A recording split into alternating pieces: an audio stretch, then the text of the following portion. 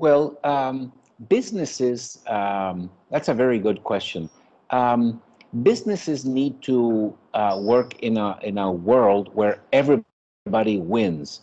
I'm working with two international coffee um, companies, and they need to understand that for them to continue to have coffee to sell, they need to make sure that young farmers want to be coffee growers. What we are seeing in a lot of places of coffee production is that many young people do not want to be like their parents.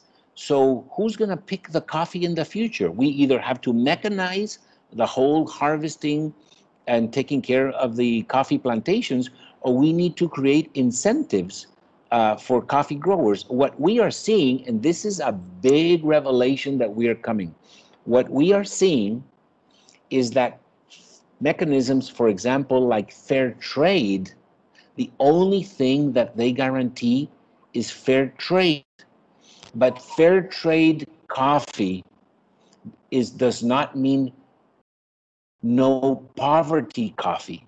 Here in Paraguay, we know a sugarcane cooperative that gets a premium price for their sugar, but they are all poor.